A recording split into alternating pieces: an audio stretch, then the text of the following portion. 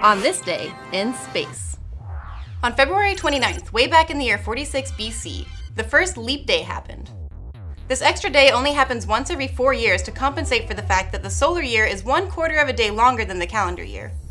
But the first leap year actually had an extra 90 days, not just one. Before Julius Caesar adopted this new calendar, the Romans were using a 355-day lunar calendar. They added an entire leap month every once in a while when the seasons became too out of sync with the calendar, but only when Roman priests arbitrarily decided it was time to do so. To make things even more confusing, Caesar made the year 46 BC 445 days long to reset the calendar. The new Julian calendar became effective the next year and finally put an end to all of this calendrical craziness.